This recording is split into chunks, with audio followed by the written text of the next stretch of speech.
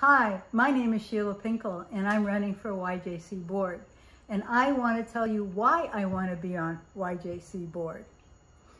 For at least 10 years, I've watched YJC develop generative programming for at-risk youth, formerly incarcerated people, and communities wanting to implement transformative justice and CAT 911 programs. The YJC philosophy of teaching young people to speak truth to power, thereby enabling the next generation of leaders to create the world they want to live in, has been inspirational and a model of hope.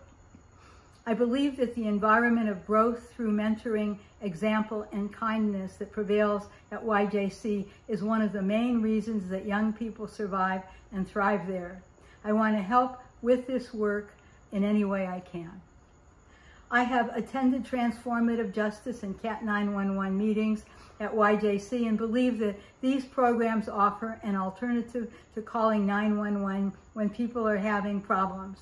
I wrote the Transformative Justice Protocol for the ATI, Alternatives to Incarceration document currently being implemented by the Los Angeles County Board of Supervisors.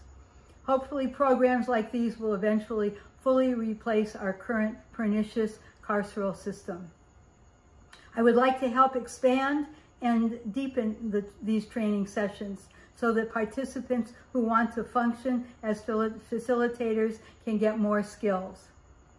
I also want to reach out to community groups to advise them of these training sessions so that they can begin to integrate transformative justice approaches to solving interpersonal conflict in their own social structures and businesses.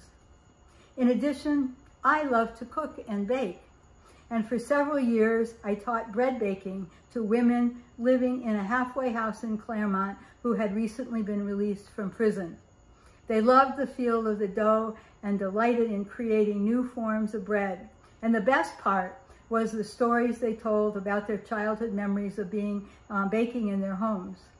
I would love to repurpose one of the rooms at YJC as a kitchen and then begin classes in cooking and baking. I know that this can be difficult because of permitting issues, but I now have some ideas about how to accomplish this very simply.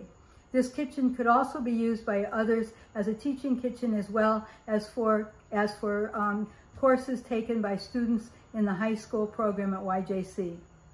In addition, I had experience in making and using solar ovens and would love to set up a solar cooking laboratory where we experiment with different designs for cookers, find the most efficient and economical designs, and either continue to produce them for sale or teach others in the community how to cook using the sun.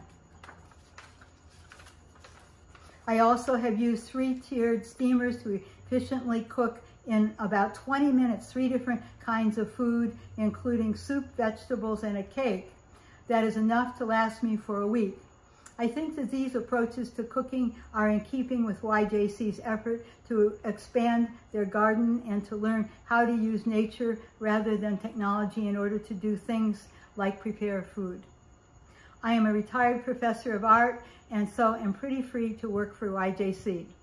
I think that YJC is a model for healthy living in every way, and I want to contribute however I can to expand the programs already in place and to possibly add new ones.